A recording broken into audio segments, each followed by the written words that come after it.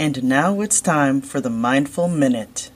Cat-cow is very good for keeping your back healthy. Let's practice it in 3 ways. First, on the floor.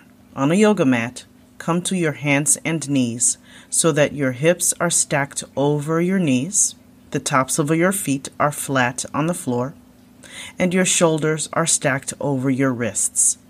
Shift your weight forward slightly so that your shoulders are ahead of your wrists just a little bit to ensure that your palms are making contact with the floor and your fingers are spread, evenly distributing your upper body weight.